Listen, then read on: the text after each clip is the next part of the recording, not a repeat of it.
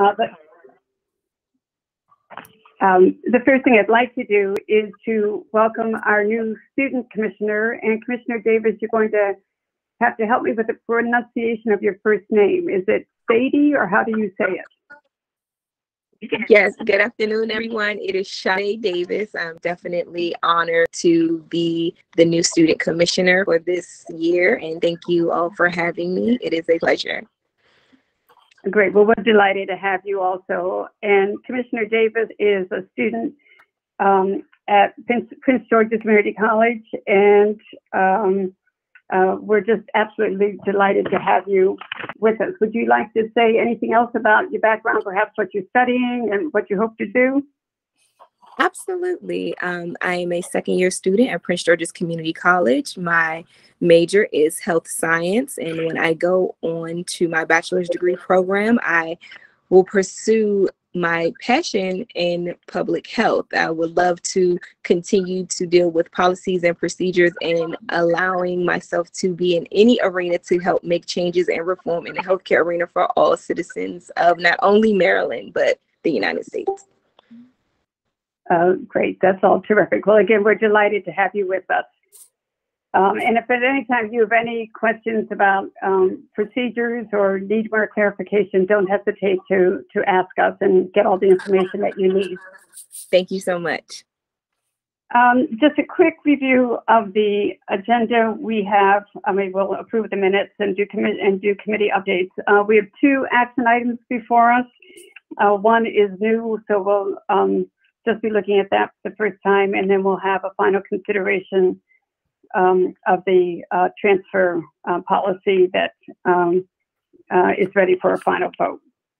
And then we'll move into our review meeting after we conclude that business. Secretary Fielder, let me turn things over to you to see if you have any comments.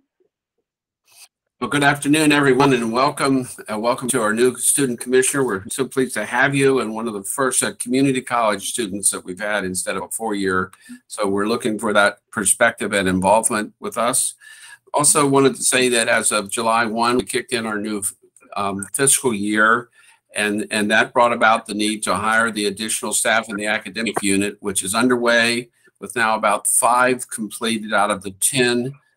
Jeff Newman is leading the charge on getting everything done on the telework side in terms of the IT cubicles and preparing everyone for that. So that's marching forward. We've had very positive meetings with the president of each of the HBCUs and discussions about what to expect in terms of academic program requests. So that's a very quick summation, and back to you, Mary Pat. Good. Thanks, Secretary Fielder. I have one more item that I'd like to cover before we move on to the approval of the minutes. And that is to let you know that we have a nomination for the position of Vice Chair. Commissioner Boyd nominated Commissioner McDaniels. And so, Commissioner Boyd, could I ask you to formally propose that nomination, and then I'll get a second, and then I'll see if there are any other nominations from the floor. Indeed. So, Chair of the Commission, I'm very pleased to nominate Charles McDaniels as the Vice President candidate for the Commission itself. I think that his record is fairly outstanding in and of itself, and I need not give more time to discuss that. So I so move that occurs. Great. Thank you, Commissioner Boyd. And could I have a second, please? Second, Barbara Howe. Thank you, Commissioner Howe. And are there any other nominations from the floor? I shouldn't joke about this because this is a serious matter, and I am absolutely delighted that Commissioner McDaniels was ready to have his name put before us. So I'm going to assume, since I don't hear a rush of other names coming, that we can vote. So all in favor of electing Commissioner McDaniels into the Vice Chair role of the Commission, please say aye or raise your hand. Aye. Aye. Aye. And Debbie, I'm assuming you can get all of that. Yes, I have. Thanks. Okay. All right. Commissioner McDaniels, thank you so much. Congratulations, and we're all delighted. Commissioner McDaniels and I were emailing back and forth. At least at this point, he plans to continue as chair of the DEI committee. So he's not stepping down from that, which we're most grateful for. So there are no public comments today. And so let me ask for approval of the minutes. If I could have a motion to approve the minutes from the meeting of June 22nd, 2022. Commissioner Howell moves approval of the minutes. Yeah, thank you. Commissioner Howe, could I have a second? Jim Coleman. Great. Thank you very much. All in favor, please say aye or raise your hand. Aye. Any abstentions? Anybody not in favor? Okay, thank you. The minutes are approved. Let's move on to committee updates. And Commissioner Boyd, I'm going to throw this back to you for the Education Policy Committee. Okay. As you know, the Educational Policy Commission responds to incoming issues, and at the moment, that seems to be at a lull. The news that we have is the loss of our student commissioner, Anna Kaya, who is moving on to greater and better things. So we'll be looking for a replacement, hopefully, of that member on the group. But for the moment, things are fairly quiet for the Education Policy Committee. Okay, thank you very much. Does anyone have any questions for Commissioner Boyd? Okay, hearing none, let me move on to Commissioner Coleman for the Outreach Grants and Financial Assistance Committee. Yes, the committee will meet again in August after they join their brief summer vacation. In the meantime, I'd like to welcome one of our committee members, Kendall Cook. Kendall was working with MHEC, left in 21 to pursue his education, and he returned in a new position as specialist in MHEC. I forgot the title he's now. But anyway, he's back and he's working on his doctorate. And also, I would like to personally welcome Shade Davis to this committee. As you stated before, she brings a lot of expert, and you will be the student voice for the students for MHEC, and we welcome you to this committee. So we welcome Ms. Cook, and also we welcome, glad to have Cook back and glad to have Ms. Davis back. Mm-hmm. Great. Thank you so much, Commissioner Coleman. Any questions for Commissioner Coleman?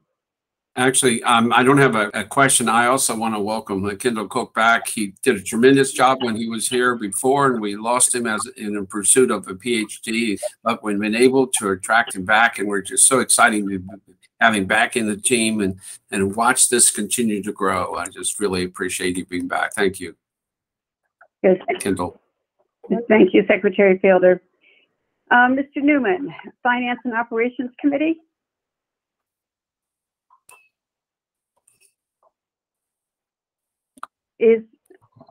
Jeff, you might be muted. Sorry. As the secretary referred to earlier, we're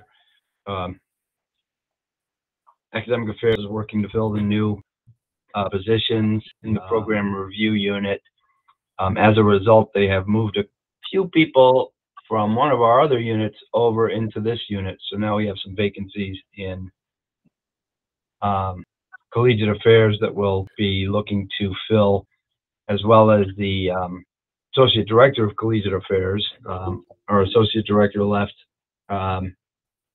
several weeks ago, and we've had some turnover in our Associate Director of Career and Workforce Education, and a few positions here and there in the agencies. So we continue to work to fill our vacancies as well as the new vacancies.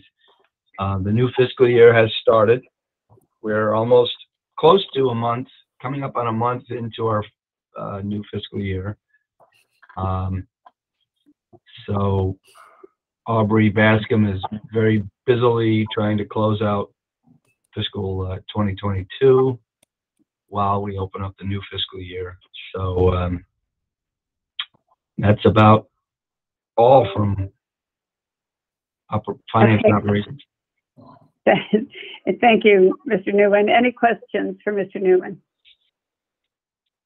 All right, let's move on to the final report. Commissioner McDaniels, Diversity, Equity, and Inclusion, and now Vice Chair of the Commission. Thank you, Madam Chair. The DEI Committee did not meet in the month of July. We are getting organized to go after our targets and goals for the balance of the year starting in September. So we really don't have an update at this time, but we are getting ourselves organized so that we're ready to go in September. Great, thank you. Any questions or comments for Commissioner McDaniels? Okay, all right.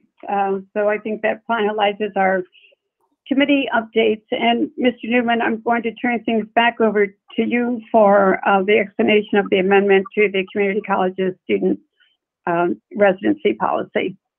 Okay, thank you. On pages 9 and 10, you'll see this item in your commission books. In the 2022 legislative session, the state enacted section 15106.11 of the Education Article, Annotated Code of Maryland. This new provision exempts returned Peace Corps volunteers who are domiciled in Maryland from paying non-resident tuition at public institutions of higher education in the state, and also establishes that returned Peace Corps volunteer students at the community colleges be included as in-state residents for the computation of state aid through the CADE formula for the community colleges. Enclosed for your review and approval is a proposed regulatory amendment that reflects that returned Peace Corps volunteer students, as defined in state law, shall be included as in-state residents for the computation of state aid for the community colleges. Upon your approval, these proposed regulations, regulatory amendments are submitted to the legislature's Joint Committee on Administrative, Executive, and Legislative Review, after which they are submitted to the Division of State Documents for publication in the Maryland Register. After a brief comment period, they may be brought back before the Commission for final adoption.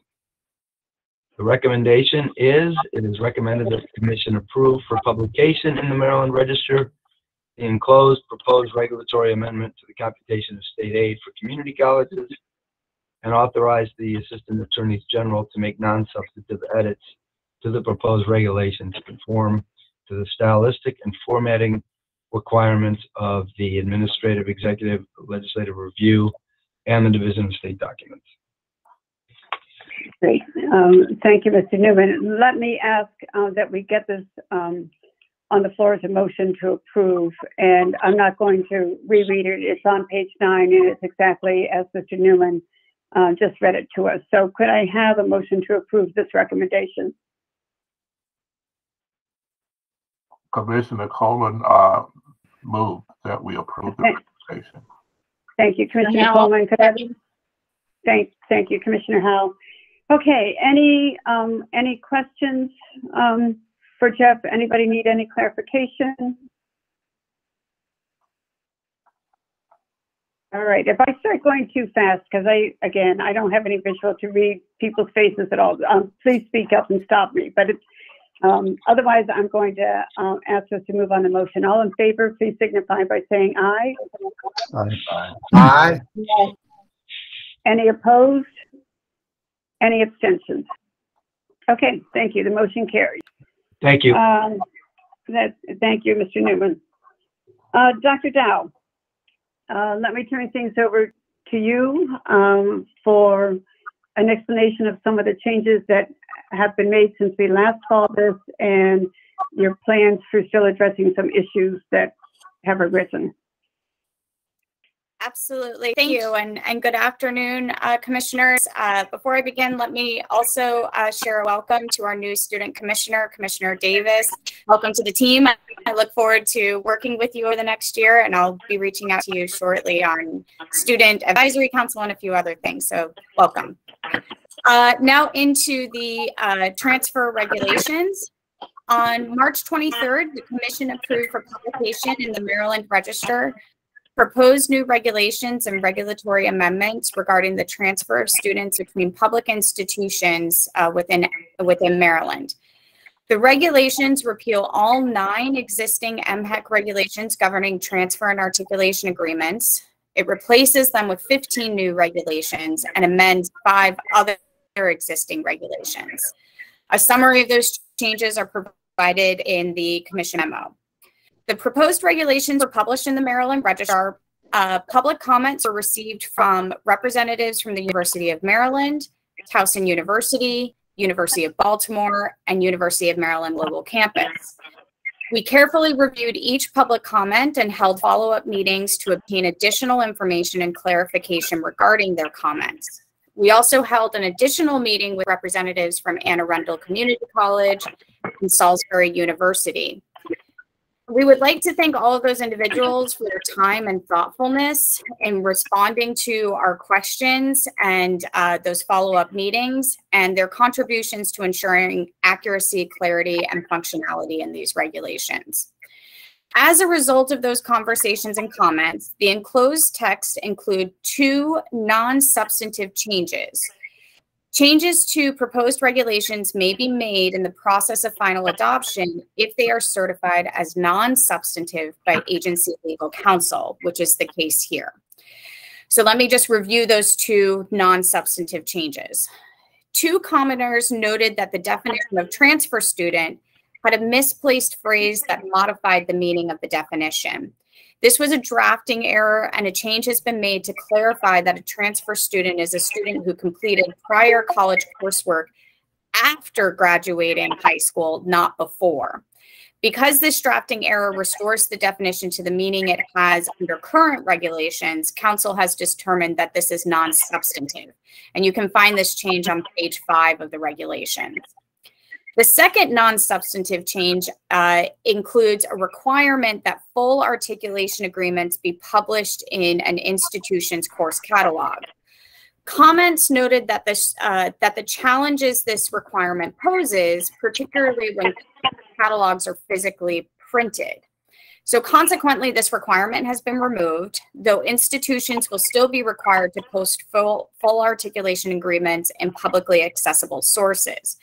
Because this change removes a minor requirement, resulting in a slightly lower burden on institutions without any substantial increase in the burden to students in locating these agreements, it's been determined to be non-substantive by Council. Again, this change is on both, this change is reflected on pages 6 and 9 of the attached regulations. So on to kind of the substantive changes. The comments also led to the discussion of additional substantial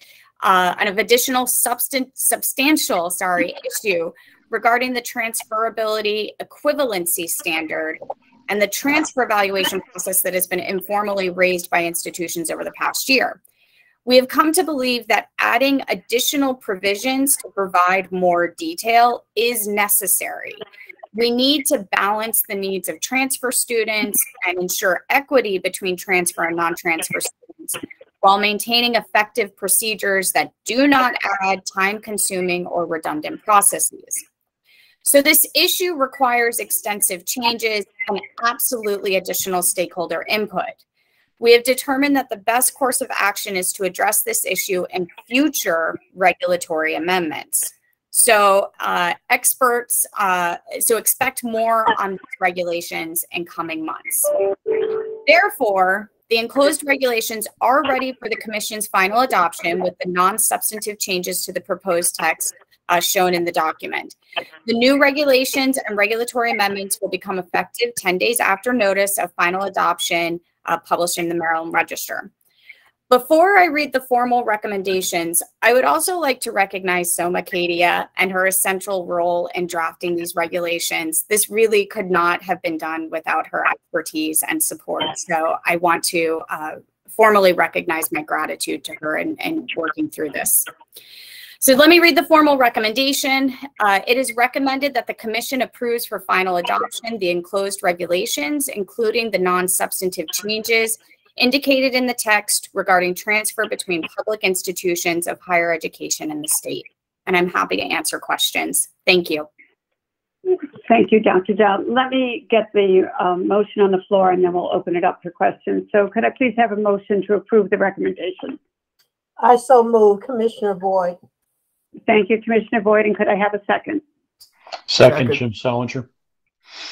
Thank you, Commissioner Salinger. Okay, let's open it up for any questions that we might have.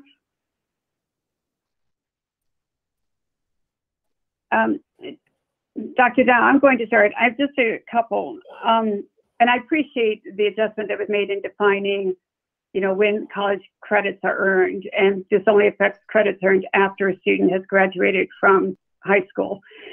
But am I correct that the earlier definition allowed students to have 12 hours before being considered a transfer student, and now we're saying it's one course? Correct. We, for the purposes, so yes, that is correct. We opted, okay. Yeah. Go ahead. We opted to take away that 12 credit minimum because it then put students who were between one course and 12 credits kind of in purgatory, right? They're kind of in the middle of what this all means. So we decided for the purposes of interpreting these regulations and implementing these regulations, if a student has at least one completed course at the time of transfer, these regulations should apply to them. Okay. And this may not be a concern for MHEC. I know that for some institutions, they treat financial aid for transfer students and first-year students differently. I'm going to assume that institutions will still have the discretion as to how they want to categorize students for financial aid. Absolutely. Absolutely. We do, I believe, have language in the drafted regulations that say this is not intended to especially unduly impact students when it comes to financial aid and the admissions process. So yes, Okay. It's intended to be a definition to interpret how to deny credit and what students apply. Got it. Okay.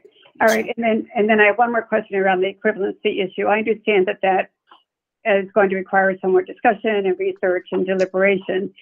But if we approve this, does that mean that the language we have now on determining equivalency stands, or should we say that that's held out for a time until you resolve these other issues?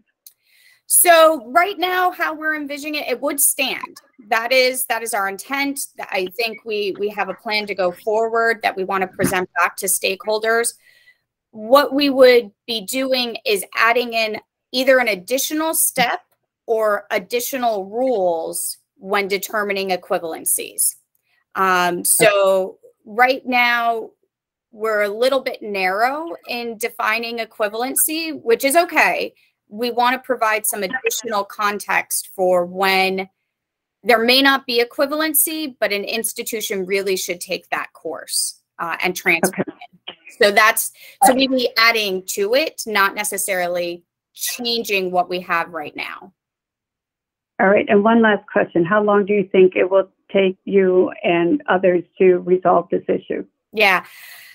So don't hold me to it. Our plan is to reconvene the group within the next 4 weeks before the start of the fall semester, present our proposal to them, maybe have another meeting afterwards while they can discuss with colleagues and other representatives on the campus. So maybe another 1 to 3 meetings with stakeholders, and then bring it back to the commission in October. Okay. All right. Thank you. That helps. Yep. Does anyone else have any questions or comments? Okay, then the motion is on the floor. All in favor, please signify by saying aye or raising your hand. Aye. Aye. Aye. Any opposed? Any abstaining? Okay, the recommendation carries. And we'll look forward to hearing back from you as you have the additional conversations. And I know, you know, I said this the last time, I know this has been a huge undertaking. So Emily, our thank you to you and to Selma and all the others who work with you, and to representatives from the institutions who were willing to share their comments and recommendations. So thank you for all of that. Absolutely. Thank you. Okay. So let me ask if, before we move into the review meeting, does anyone have any other business to raise? Okay, then, did I hear somebody say something? No, I started to say I see no hands raised. Okay. Go ahead. Thanks, Secretary Fielder. Okay, so we'll move into the review part of the meeting, in which we are we'll be reviewing Morgan State University's proposed Bachelor of Science in Cybersecurity Intelligence Management, to which University of Maryland Global College has asked us to review the Secretary's decision giving approval to that program. And so the procedures for today, and I think you all know this already, Secretary Fielder, you, and if Dr. Dow will be speaking also, you currently have 30 minutes to present and to answer any questions that the commissioners have. Similarly, UMCG, President Fowler, you and your team will have 30 minutes for the same. And then President Wilson, you and anyone else from Morgan State University would have 10 minutes for any remarks that you wish to make. I'm going to be a little flexible if we start getting a lot of questions. So, you know, I don't want the presenters to feel like you've got to race through and you don't have a chance to get to everything that you want to say. What I will do is give you a warning at about 20 minutes so that we can pause to see if there are any questions, and then see where we go from there. So Secretary Fielder, if you'd like to begin, and I believe Jennifer Katz is on with us. Jennifer, if you'd help me, you and Debbie would help me just watch the time. Yes, Chair, so I can. Okay, thank you.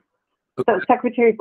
Thank you. Good afternoon, everyone. I do not anticipate needing the 30 minutes for our presentation. The review meeting has to do with Morgan State University's proposal of a new Bachelor's in Science in Cybersecurity Intelligence Management, dual modality, meaning online and on campus, which was approved decision. And then we had an objection by University of Maryland Global Campus on March the 11th of 22. And once that occurs, it triggers a period of time when the Secretary and Academic Affairs staff would meet with each of the two parties and attempt to try to negotiate, see whether there's collaboration or agreements in order to try to reverse or remove the objection. We had those meetings with UMGC on April the 18th with Dean Harrison, Senior VP of Academic Affairs, Senior VP of Government, and President Fowler. Then we had the subsequent meeting with Morgan State University with President Wilson and Provost Yu. Those meetings resulted in not resolving the situation with an unwillingness to collaborate. So I wanted to move forward. Pursuant to the regulations, I submit the following statement to the Maryland Higher Education Commission in support of my May 16th decision to approve Morgan State University's proposed Bachelor of Science.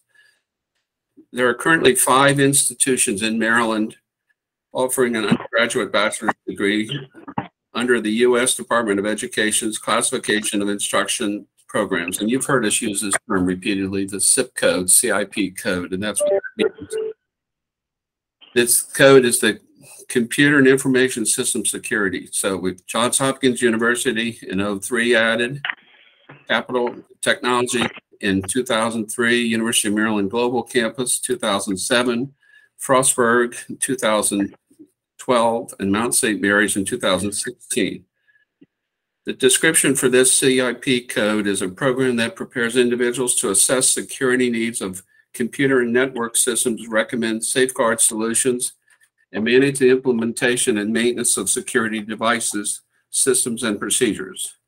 It includes instruction in computer architecture, programming, systems analysis, networking, telecommunications, security system design, applicable law and regulations, risk assessment and policy analysis, contingency planning, user access issues and investigation techniques and troubleshooting. As I said, in February 2022, Morgan requested the approval. UMG objected within the 10 days. On March the 11th, we held those two meetings, which I've given you the dates. And the decision to approve this program, I based it really on the duplication analysis. And there's three primary reasons that I believe this program or recommended approval for the program. I request that my decision to approve the proposed program be affirmed by the Commission. Three primary reasons. Market demand currently outstrips the supply. The state has a substantial and growing need for cybersecurity management professionals. In materials previously supplied to you, we listed the 5 institutions and the degree production. And you'll note that it's under 500 degrees per year. Yet the need for these new positions is 1,314 projected per year. And material provided by UMGC indicates that is a low estimate. So what we're looking at, of course, then is a shortfall. And we know that within our economy in the state of Maryland, cybersecurity and intelligent management side is growing tremendously. So in order to be robust, we need to keep moving with this. Despite the average of the 500 graduates over the past 5 years, even if every graduate stayed in Maryland, the current undergraduate programs in Maryland cannot meet the projected need, as I just stated, by 2028. And so we find the compelling evidence of the substantial current and projected need for managers in the cybersecurity field in the state is current and will continue to grow. And with that, I'd like to have Dr. Dow speak to the academic content comparison that we completed, which will demonstrate that there's a substantial difference with Morgan's program adding 42 credits in the business college, whereas UMGC does not. Go ahead, Dr. Dow. Great. Thank you, Secretary Fielder. So as we note in the Secretary's statement, the program descriptions and programmatic outcomes of the two programs are similar, and you have that information in tables 3 and 4. The specific curricular content of the two programs is distinct. A review of the curricula indicates that the proposed program from Morgan includes a significant number of traditional business courses that the existing program at UMGC does not require. A deeper dive into specific course requirements demonstrates significant differences between the two programs. The existing program at UMGC requires a total of 33 program-specific credits, and the proposed program at Morgan would require a total of 74 program-specific requirements. As part of Morgan's School of Business and Management, which holds accreditation from the Association to Advance Collegiate Schools of Business, the proposed Morgan program would require business courses in accounting, finance, and marketing that are not required in UMGC's existing program. The unique business courses in Morgan's proposal total 42 credits. While students at UMGC may minor or double major in business, the traditional business courses are not an explicit requirement of the UMGC existing program. The proposed program from Morgan is a unique combination of cybersecurity courses and traditional business courses.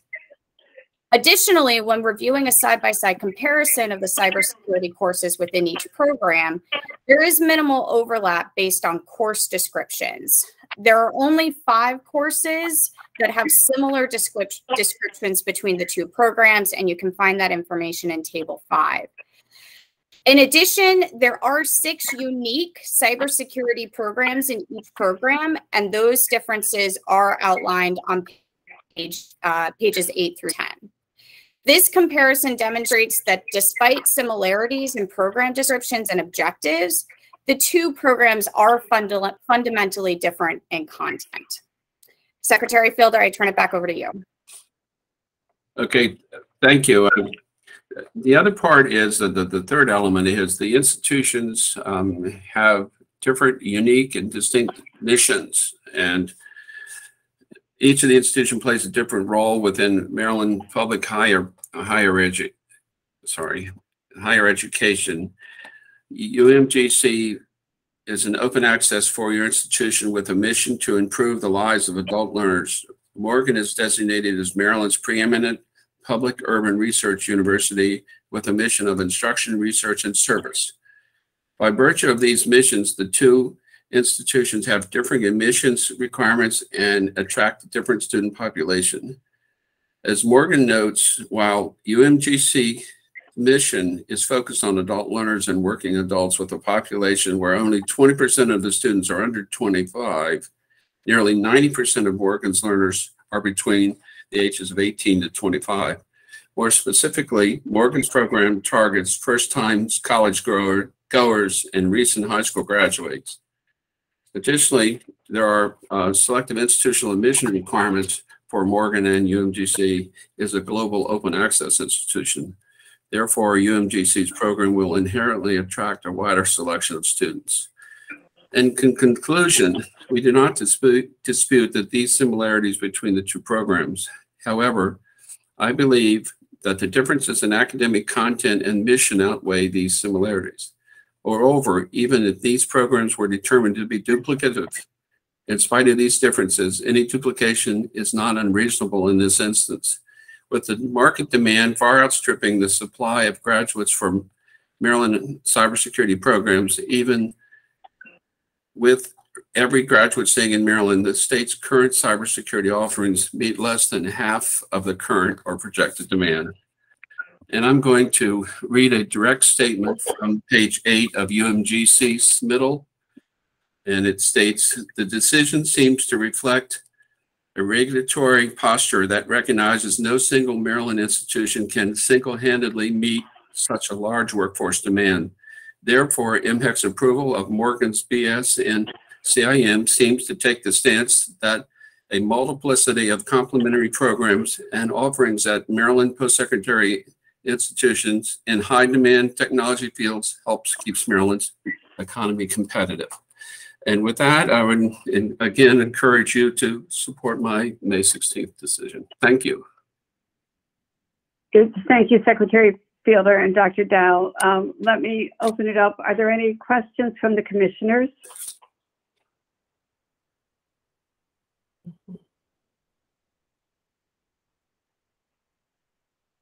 Okay, I'm not hearing anything. I did have one question for Secretary Fielder about the 5 schools in Maryland that are offering programs in this area. Yes. Do you see major differences among those 5 programs in any way? What do you mean differences in terms of?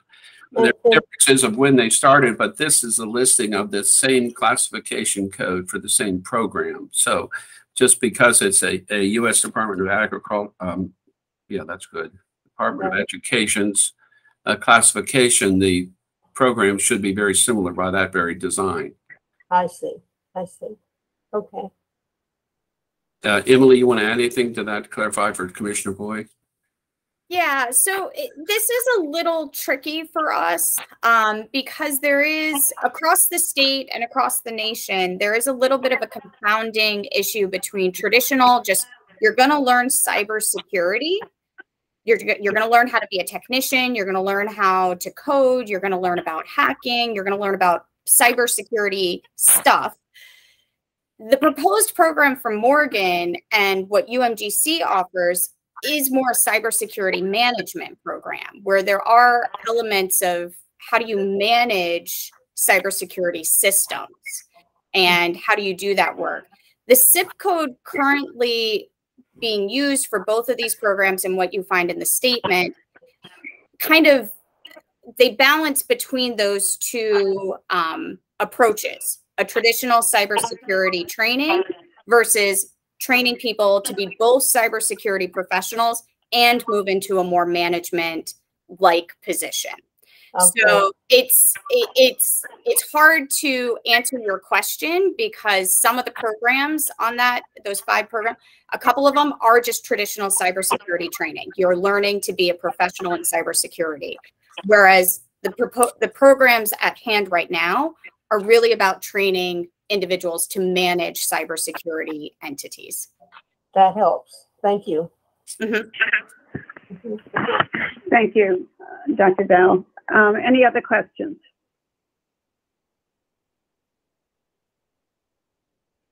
All right, let me ask President Fowler to begin his remarks, and afterwards, if there are questions that take us back to Secretary Fielder, Dr. Dow, we can certainly accommodate that. So, President Fowler, welcome, and I don't know how if you will be having others join you on the presentation, but I'll let you introduce that. Oh, and certainly, thank you very much to all of you for giving us this opportunity to come before you with this. And I'm going to turn this over to my Chief Academic Officer, Blakely Palmietto, whose team will be making the presentation here today. And I'll be sitting here for any questions that come to me as a result. So thank you, and I'll turn it over to Blakely and Jennifer Frank, her Deputy Chief Academic Officer. Great, thank you so much. Good afternoon, and thank you, Chairman Sauerkamp, Commissioners, Secretary Fielder, Assistant Secretary Dow, and our colleagues in attendance from MHEC and from Morgan State University. As my president said, my name is Blakely Palmietto, and I'm Senior Vice President for Academic Affairs and Chief Academic Officer at the University of Maryland Global Campus. I'm here today with my colleagues from UMGC, including Frank Principe, Senior Vice President for Government Affairs and Strategic Partnerships, Dr. Jennifer Frank, Deputy Chief Academic Officer, and Dr. Douglas Harrison, Vice President and Dean of UMGC's School of Cybersecurity and Information Technology.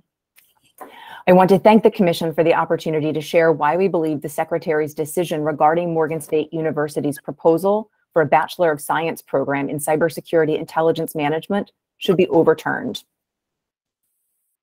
UMGC has long been an innovator and leader in cybersecurity education. In 2010, we launched our Bachelor of Science in Cybersecurity Management and Policy in recognition of the workforce need for non-technical cybersecurity professionals who are focused on the management, governance, and policy aspects of cybersecurity.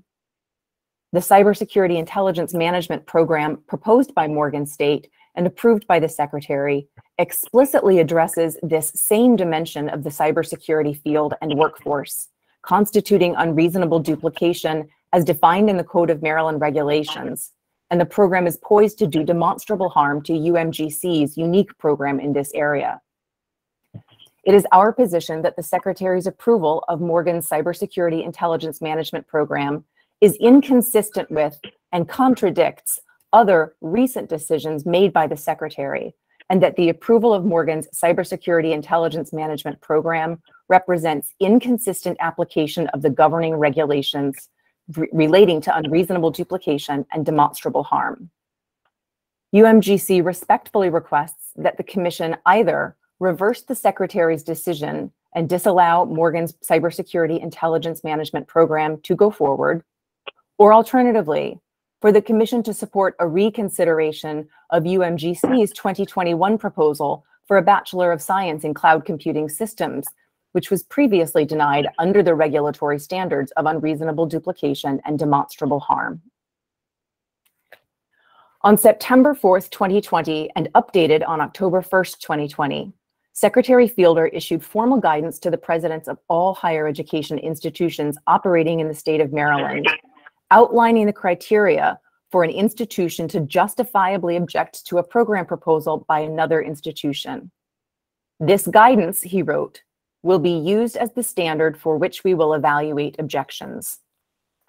Grounded in Maryland regulations, the Secretary identified 4 criteria as constituting bases for objections. Within each criterion, he defined the detailed data and information that must be provided to support the reasons for the objection. The third of these 4 criteria for objecting to a proposal is unreasonable program duplication, which would cause demonstrable harm to another institution.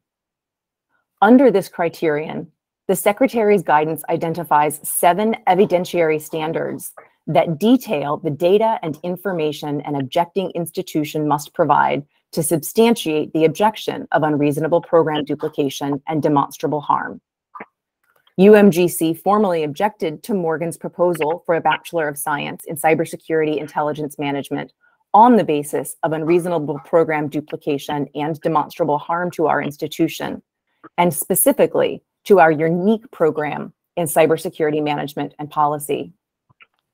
In our objection, we provided clear and extensive data responsive to each of the 7 evidentiary standards to show that Morgan's proposed program indeed constitutes unreasonable program duplication, which would cause demonstrable harm to another institution, as defined by the regulations and the Secretary's guidance letter.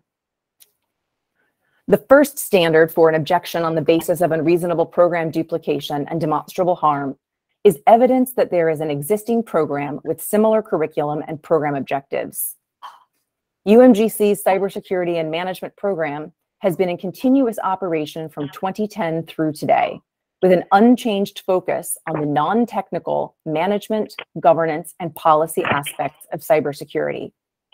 A comparison of our existing program to Morgan's proposed program reveals significant overlap in terms of delivery modalities, program descriptions, learning outcomes, curriculum, course content, and requirements. And while the Secretary has cited the zip codes for cybersecurity associated with these and other programs in the state, zip codes are notoriously a bad descriptor for a rapidly changing field, and even the National Institute of Standards and Technology has acknowledged this. The second standard is evidence of current student enrollment in an existing program. UMGC enrolled approximately 3,000 students during the last academic year, and our program has capacity to accommodate significant growth. The third standard is evidence that the purpose or objective of the proposed program is duplicative of an existing program. Both UMGC's existing program and Morgan's proposed program focus exclusively on the non-technical, administrative, policy, and management aspects of cybersecurity. A side-by-side review of the stated outcomes for each program clearly shows the significant overlap in program outcomes of Morgan's proposed program with those of UMGC's. The fourth standard is evidence and thorough analysis that an existing program has similar curriculum and course offerings. Morgan intends to offer its program both face-to-face on campus and online, duplicating both modalities through which UMGC offers our program. UMGC's program is offered fully online and in hybrid modality across the state. Moreover, a review of the available course descriptions for Morgan's program also demonstrates the overlap of content in Morgan's courses with the content in UMGC's courses. The fifth standard is evidence and analysis that existing programs currently meet market demand. UMGC's program can respond to market demand and projected growth in non-technical cybersecurity jobs. Estimates of job openings in Maryland in the cybersecurity management and policy domains track closely with the headcounts in UMGC's cybersecurity management and policy program. In addition, our program has additional enrollment capacity and is therefore well positioned for growth to handle the projected 44% increase in job demand for cybersecurity policy and management jobs in the next 10 years. The sixth standard is evidence that tuition costs, including fees, admission requirements, and graduation requirements of the proposed program is duplicative of an existing program. Both universities comply with the Code of Maryland regulation requirements for admission and graduation. Where UMGC is an open admission institution by mission and state mandate, Morgan does apply other criteria during the selection process, but the institutions have similar tuition rates. The seventh and final standard is evidence that the implementation of the proposed program would cause demonstrable harm to another institution. The Secretary's guidance document specifically notes that demonstrable harm may include the transition of enrollment from one institution to another, such that enrollment in an existing program would decline in light of addition of a similar or duplicative program. Morgan's program duplicates both the modality and curriculum of UMGC's existing program. Our two institutions are in relatively close geographic proximity, and Morgan's campus is proximal to where 22% of UMGC's current cybersecurity management and policy students reside. Collectively, these factors represent a high risk of harm to undermine UMGC's existing program, including a loss of enrollment in the program. The Secretary's May 16, 2022 letter approving Morgan's program over UMGC's objection cited 3 bases for that decision. He cited Morgan's inclusion of traditional business courses in addition to the primary cybersecurity requirements, and considered this constituting a unique differentiator to UMGC's program. The Secretary cited that the two institutions have unique and distinct missions, and he cited the growing need for not only cybersecurity professionals, but also cybersecurity professionals with management and leadership skills and training. It is our position that this 3-part rationale fails to apply the aforementioned evidentiary standards for harmful duplication as established in COMAR and referenced in the October 2020 guidance. With regard to the first of the Secretary's points, similarity in curriculum, programmatic objectives, and purpose are cited as bases for unreasonable duplication in the Secretary's guidance. However, a count of the number of courses in different areas of study is not articulated as within the scope of that standard.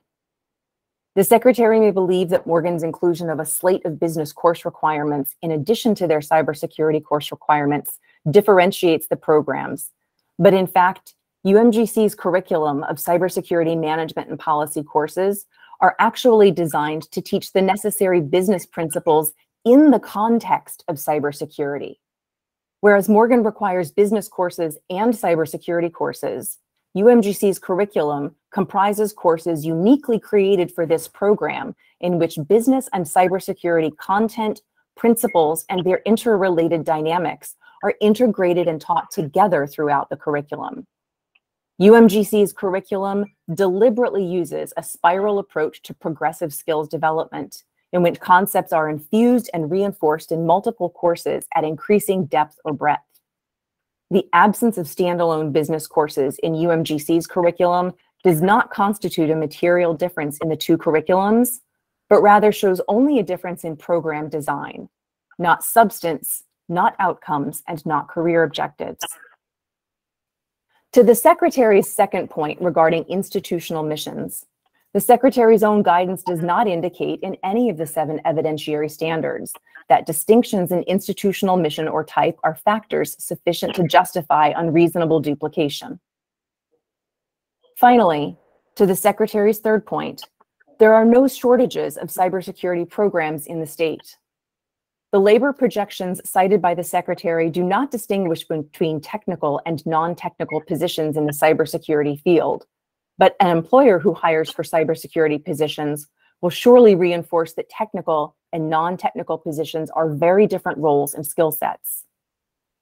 Further, the labor projections cited by the Secretary do not distinguish among the qualifying credentials for these positions. The data provided does not address which of these jobs requires a bachelor's, master's, or other form of credential or professional experience, and it is an erroneous assumption that the qualifications for these jobs are unilaterally the same. UMGC's existing undergraduate program in cybersecurity management and policy is unique among the more than 50 cybersecurity-related programs offered throughout the state, and it has capacity to grow.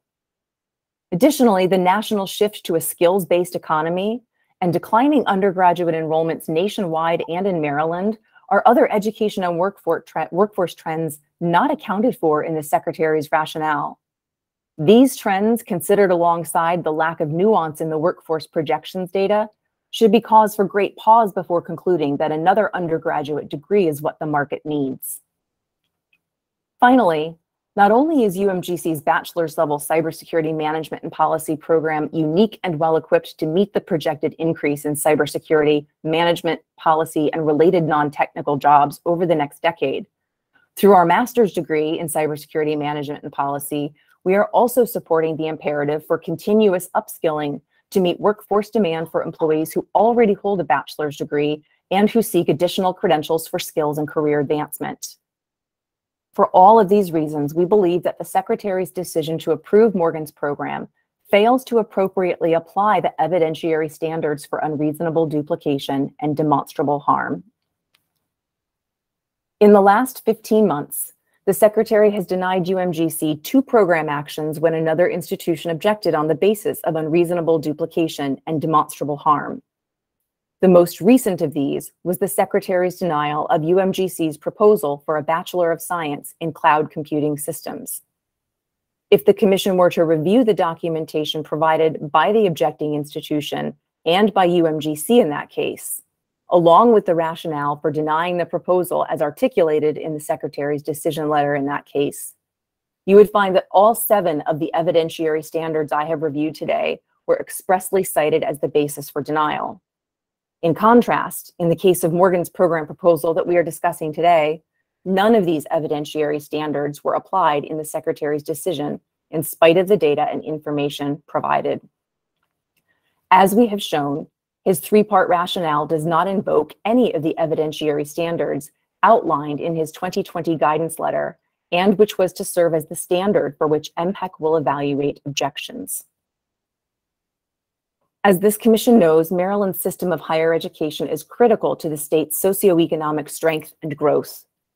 The absence of consistent guidelines and consistent application of the regulatory and program approval standards hampers all institutions' abilities to maintain the alignment of their curriculum offerings to their institutional missions, to meet rapidly evolving workforce demands, both in Maryland and nationally, and to remain competitive in local and national markets, all with the agility and alacrity that is necessary to keep pace in today's dynamic landscape of higher education and workforce needs.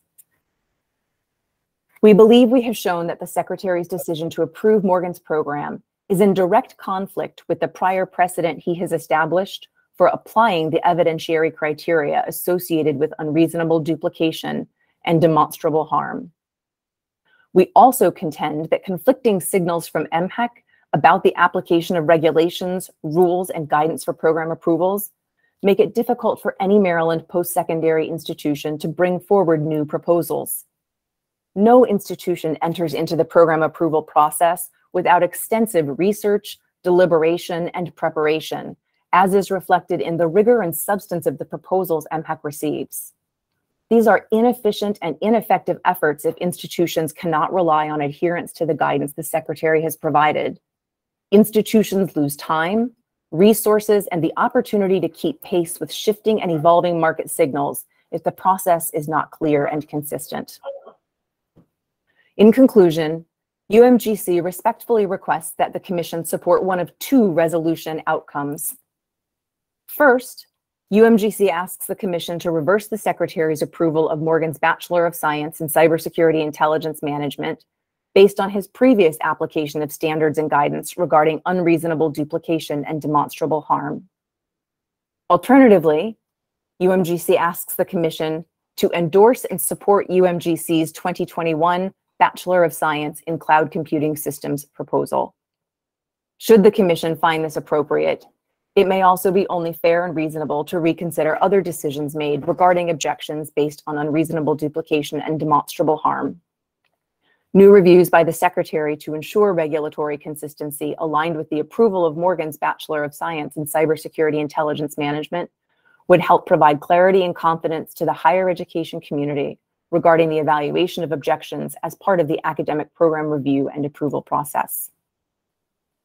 I thank the Commission for the time and the opportunity to present UMGC's appeal of the Secretary's decision to allow Morgan State University to proceed with a new program that unreasonably duplicates and stands to cause demonstrable harm to one of UMGC's unique and differentiating programs.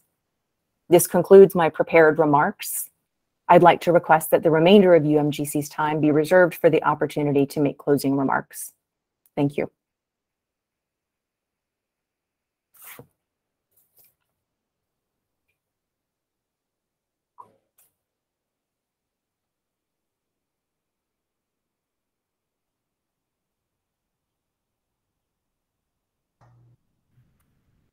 Commissioner Surkamp, I think you're on mute. I thought I had taken that off. Sorry. Dr. Palmieri, do I understand that you're comfortable if we take some questions now and then you might have some concluding remarks? Okay. So let me open it up for the commissioners to see if there are any questions.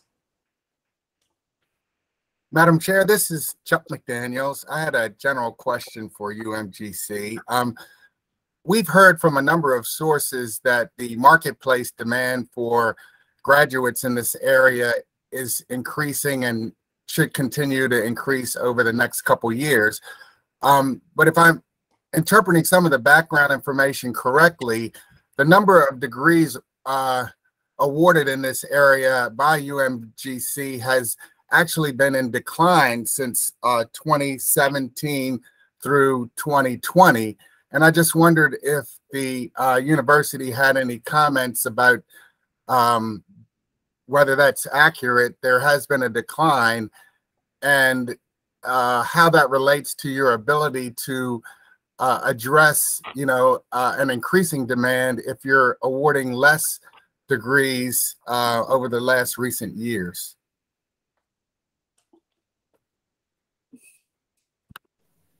This is Doug Harrison.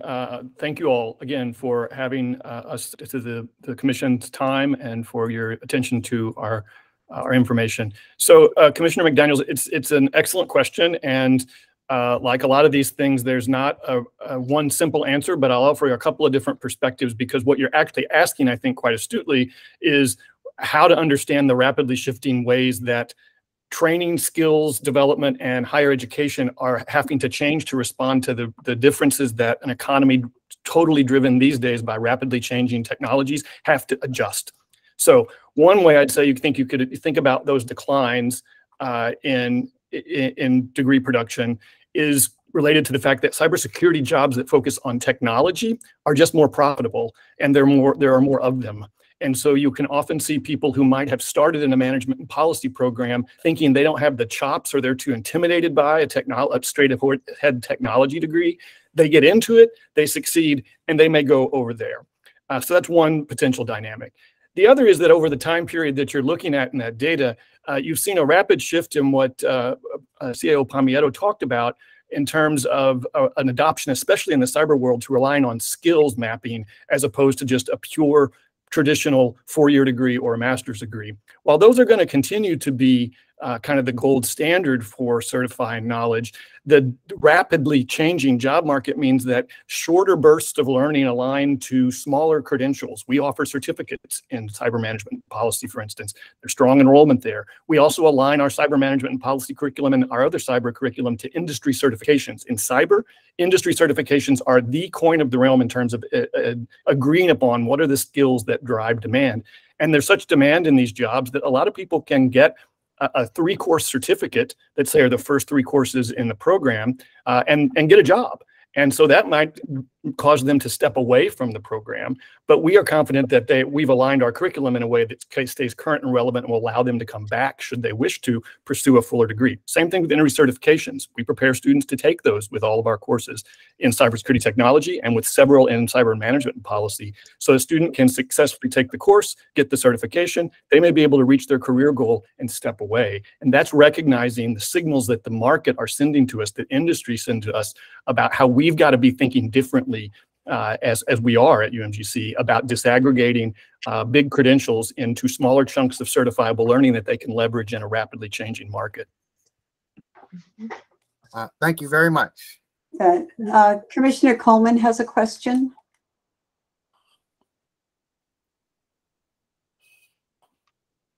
Commissioner Coleman, I think you might be muted. I'm sorry. My question is, if I just finished high school and applied for a BS degree at your campus, would I be accepted at that time with no experience? Yes, absolutely. That's our mission. We're proud of that. Would I get any face-to-face instructions? That would depend on the modality that you elect to take. So we offer our programs, as the CAO talked about, both fully online, asynchronously, as well as in hybrid modality, which means that the students take some of their courses, some of their work online, and then they periodically meet face-to-face with a faculty member. We've certainly known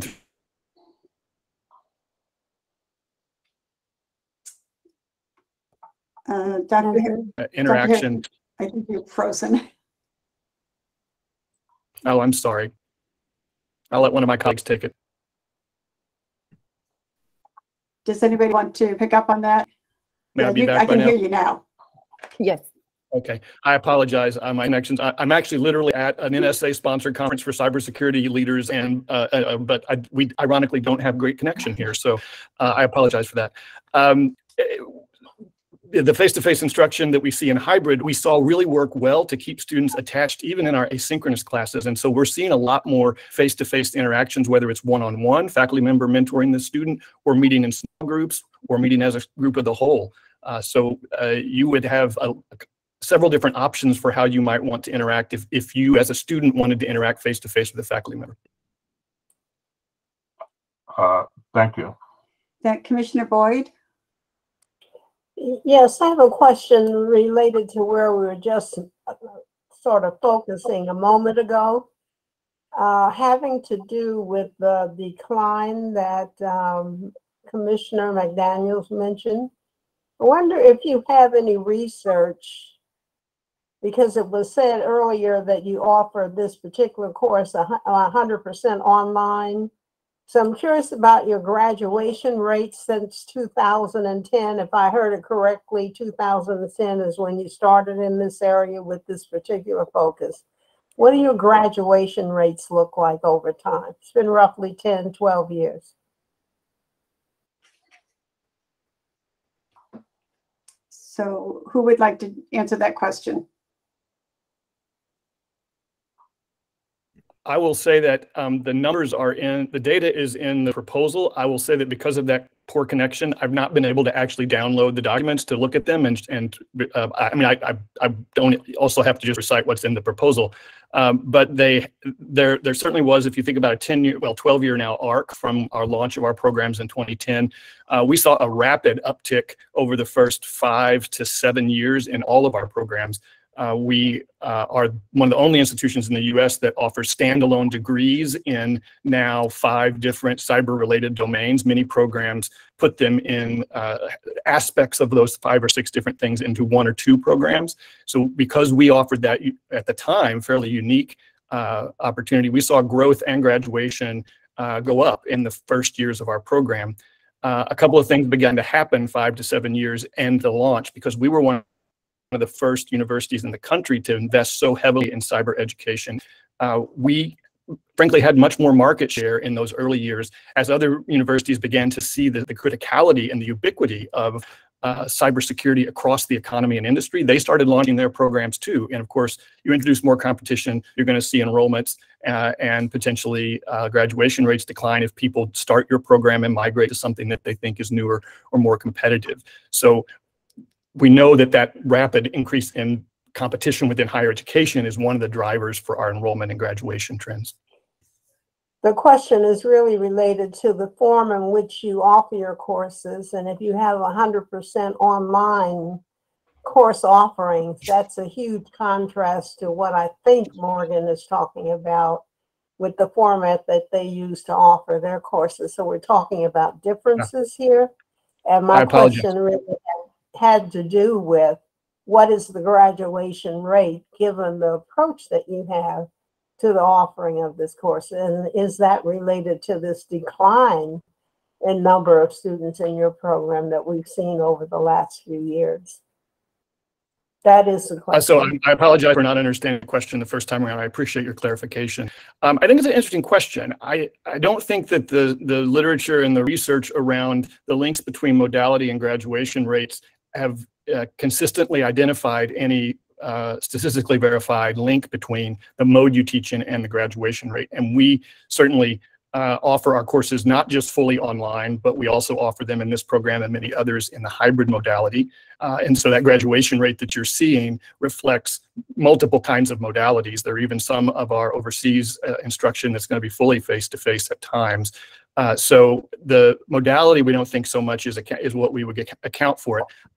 I don't know enough information from what's publicly available and wouldn't want to speak for our colleagues at Morgan about how they plan to deliver their online version of this program. There are different ways there are different modes of delivering online learning. You can have it fully asynchronous. That is, as we do, because we're global and our students are all over the world. We don't require in most of our classes that students meet face-to-face in a classroom the way we normally do, because they might be spread out all over the world. It also allows our faculty member to work with them one-on-one more closely. But you can also deliver online instruction where all of it is done face-to-face in the way that we're interacting right now. And that's a very different way. So just to say that we deliver online, it's important to make the distinction about how one delivers it online. We do it a couple of different ways, as I was saying. Yes, What we would say, I'm sorry? I was just asking, do you have any research that supports how you deliver the courses, whether it's online, whether it's hybrid, whether it's face-to-face, relative to your graduation rates?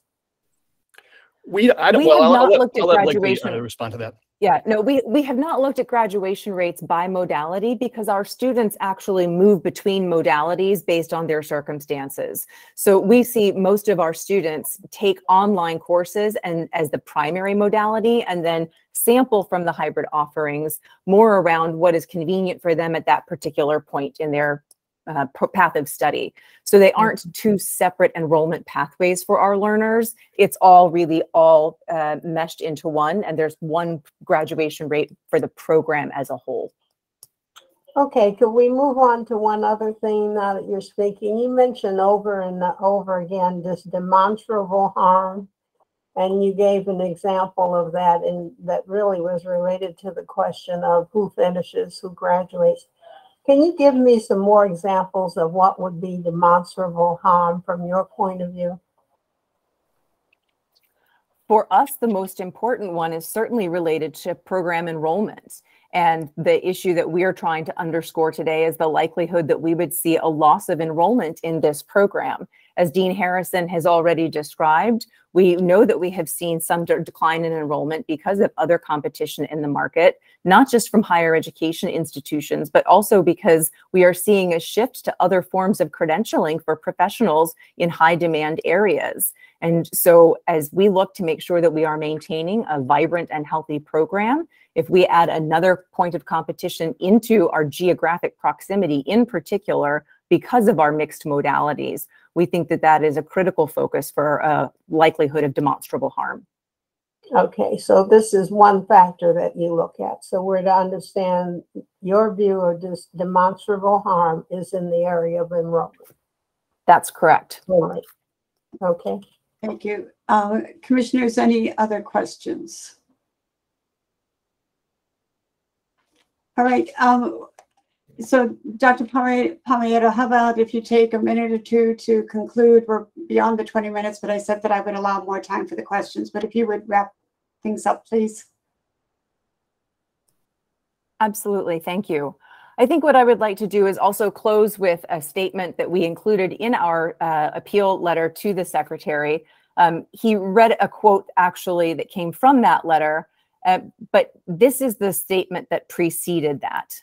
And it reflects the decision he had made previously about UMGC's Bachelor of Science in Cloud Computing Systems. I'm quoting from our letter.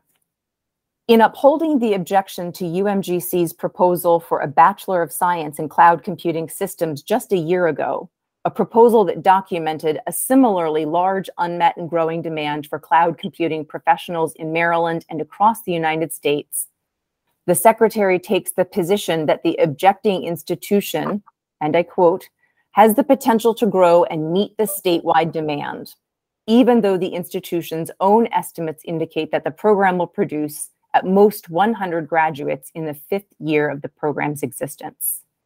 This decision takes the opposite position from what is articulated in the Secretary's approval letter of Morgan's Cybersecurity Intelligence Management Program over UMGC's objection.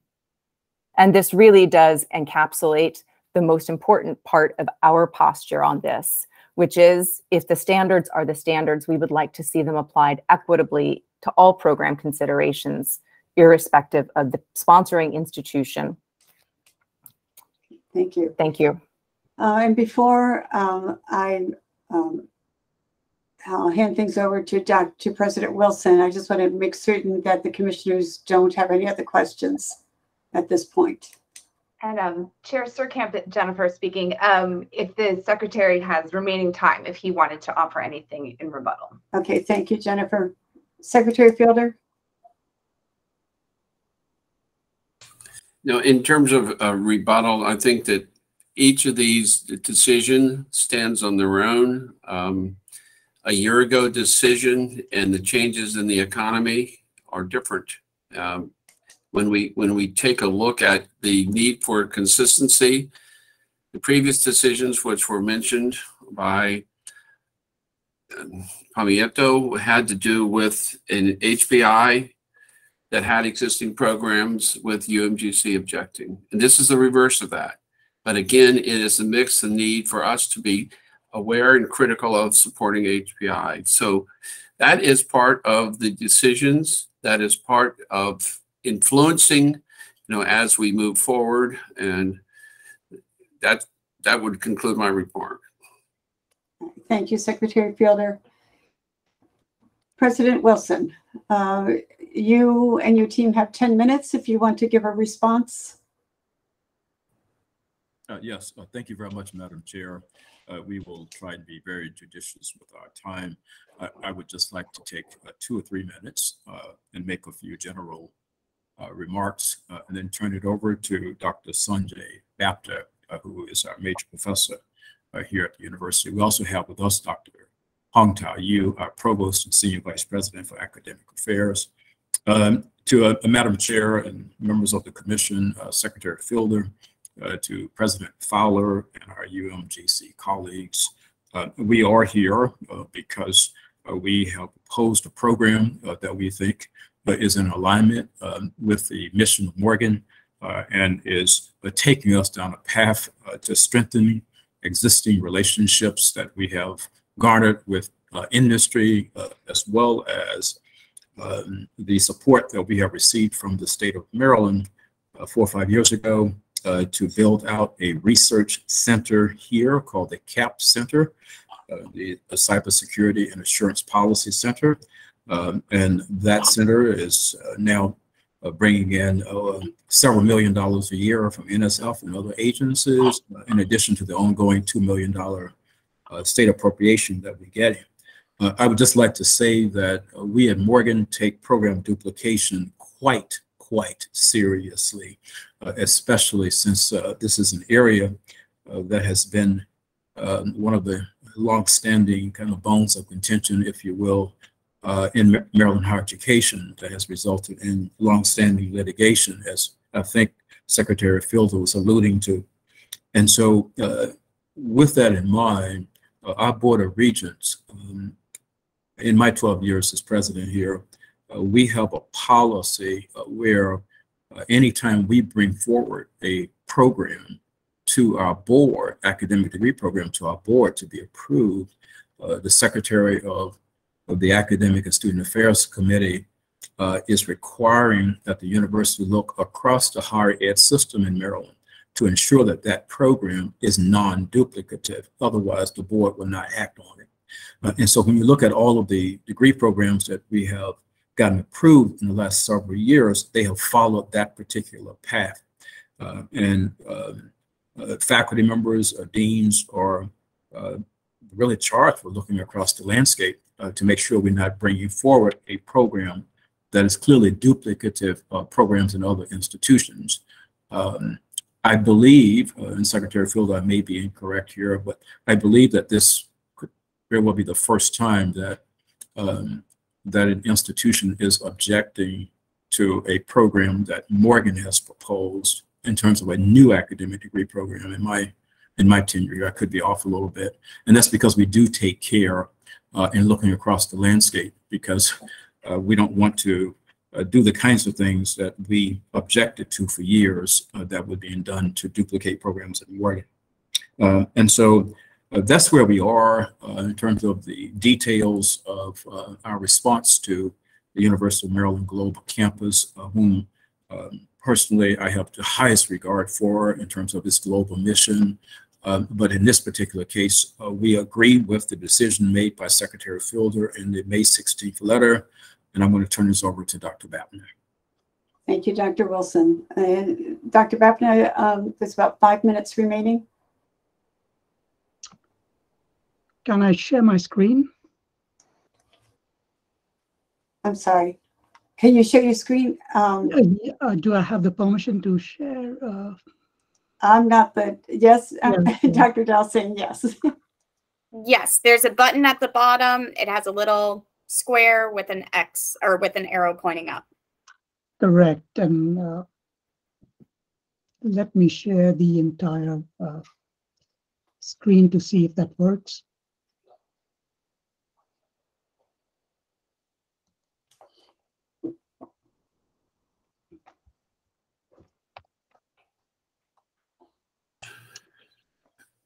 Dr. Bapton, Yeah. nothing is shared yet. I would say go ahead and start with your presentation. And Sure. So let me briefly talk about the differences in academic programs, specifically with respect to the substance. And this deals with the credits in the business school that all students are required to take as part of this major. I'll go over a few of this requisite knowledge that every single student in the BS in Cybersecurity Intelligence Management program has to be conversant with. So the core courses that every student needs to take to form the foundational knowledge for cybersecurity intelligence management. All students need to take Accounting 1, Accounting 2, which lays the foundation for auditing principles, very critical for cybersecurity. So all the courses I'll be talking about, they are not required for UMGC's program. And both those programs deal with managing cybersecurity. So our program requires the foundational knowledge in Accounting 1, 2, critical for auditing. Our students need to take a course in finance. How is that relevant? Ransomware as an example. State agencies and other companies face this ransomware, but our students are equipped with that knowledge to examine ransomware as an example to make cybersecurity investment decisions.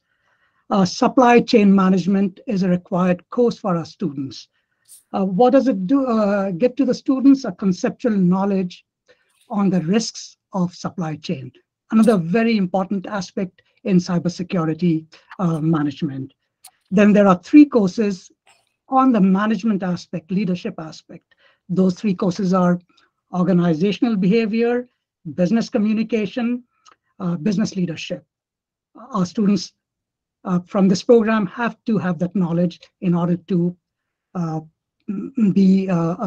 get a BS in cybersecurity intelligence management. There are 2 courses on the policy aspects that further give students the background on this policy aspects. Legal and ethical environment of business is one. The second is business and society, ethics and sustainability. So for all this list that I'm referring to, UMGC's program does not require students to have this foundational knowledge. We have a course in business statistics.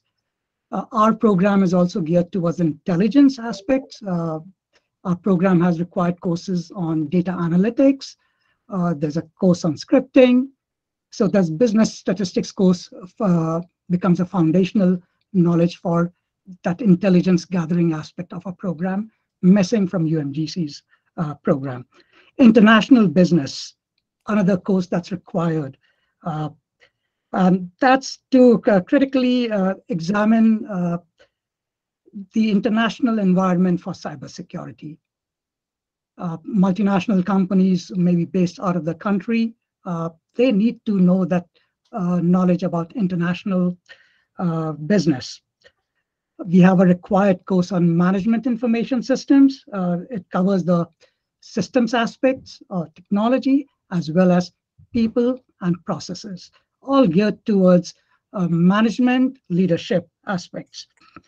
We have a course on business policy, which lays the foundation for understanding the business from a business strategic perspective.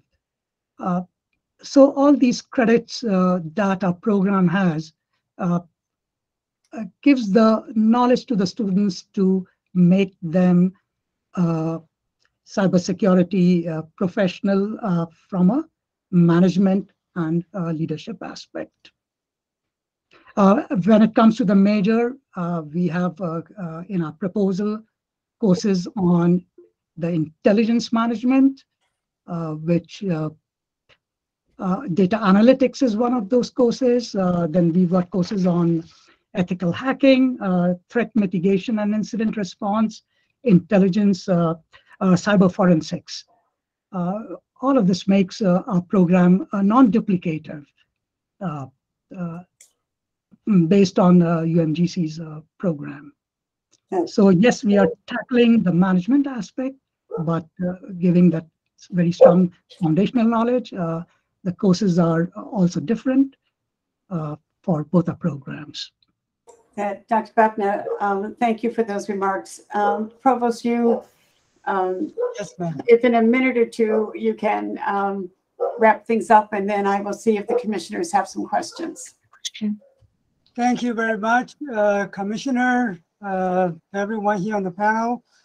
I just want to answer the question from UMGC about this cloud computing. I felt there's a complete two different cases. This is cybersecurity is a very proven area for many years, several different degree programs in the state. Cloud computing, when we proposed, there were only 3 in the country, and there was none in Maryland. So we were the first program in Maryland. We were probably the 3 in the country at that point. That's why to duplicate that immediately in a state institution is a different scenario, I felt. Thank you very much. Yeah, thank you very much. Commissioner Howe, you have a question. Yes, I do, and I hope I'm not muted. My question is this. If someone enrolls at Morgan State University to get this Bachelor of Science degree, how much longer does it take a student to acquire that BS degree in comparison with what would be required courses to be taken at UMGC? Because you've said all these extra courses that they have to take, which involves time and money. The curriculum is 120 credit hours for both the programs. So it's the same amount of time for UMGC's program. Roughly around 46 credits are interdisciplinary. Students can take those 46 credits from any course across the campus, whereas we expect students to take the business courses. So that's the major difference. Dr. All right, thank you. Thank you. Yeah, just to provide clarification, regardless of the program, all bachelor's degrees require 120 credits. So what we're talking about are program-specific required credits for these 2 programs. At the end of the day, each student seeking a bachelor's degree still has to earn 120 credits to fulfill the requirements statewide. From the commissioners, are there any other questions? Okay, and Jennifer, I'm going to consult with you for a moment. I think given the time allocations, we've given everybody what they're supposed to have, but I don't want to cut anybody short. No, I think everyone's had their taken their full time, or in the case of the secretary, not used the full time, but the other 2, the proposing and objecting institution, have both used their full time. Okay, all right. Thank you very much. So thank you all for your presentations and for helping us understand the issues more clearly. I now need to move to close the meeting to consult with counsel to obtain legal advice regarding the review of Morgan State University's BS in Cybersecurity Intelligence Management pursuant to Section 3-305B7 of the General Provisions Article. So I have put that out there as a motion. If I could have a commissioner second that, please. Could one of the commissioners second that? Thank you, Barbara. Thank you, Commissioner Howe. And from the commissioners, all in favor of moving into closed session at this point, please signify by saying aye or raising your hand. Aye. Aye. Okay, this part of the meeting is closed. I would ask the commissioners to sign out and come back in on a different meeting link. Again, thank you all very much. And everybody, I can make sure all the commissioners have the link. I sent it earlier today. So just email me if you don't have it. Okay, thank you.